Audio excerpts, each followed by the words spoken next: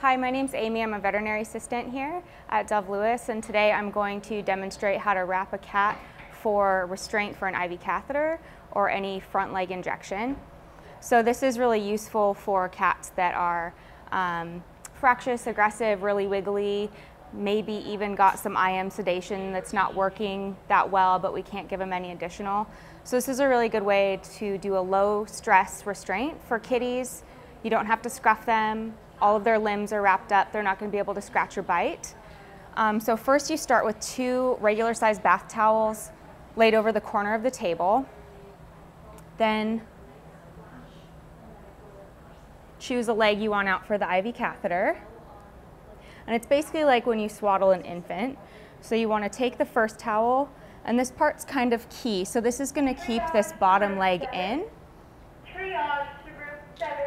So you want to keep this up tight against the kitty like that, keeping their leg out.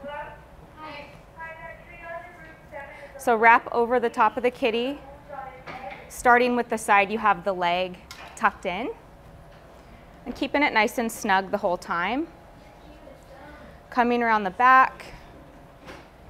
This will ensure that they can't kick you with their back legs while you're restraining. Last, take the final side and wrap it around. So then you have your first layer. So I always do a second layer going the opposite way just to ensure they can't wiggle out of it. It also helps you hold them better, which you'll see in a second. So the second layer, I go the opposite direction I did with the first. And of course, this kitty's holding really still. Usually they're squirming and kicking, but still able to do this. So same thing going around the back. Tuck the back in.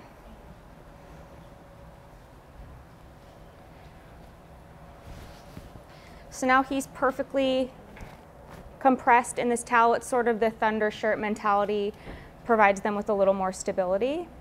Oftentimes kitties in this position are aggressive, fractious, or you just need to really be concentrating on restraining for the catheter, holding the leg out, and you don't really want to be worried about where their teeth are.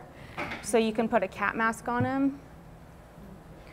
Also, if they're having any kind of respiratory issue, you can do this on the little bit of a looser side, and you can actually hold oxygen right at the end of this, because scruffing a cat who's already in respiratory distress or is scared or aggressive is usually not the best way to go. It's just going to make them more aggressive.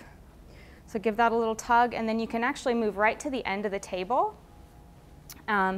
Just imagine your technicians here are going to place the IV catheter. So all you have to do is snug the cat to your side using your elbow. I'm not even holding him at all. I'm just kind of pressing the towels against my rib cage with my elbow.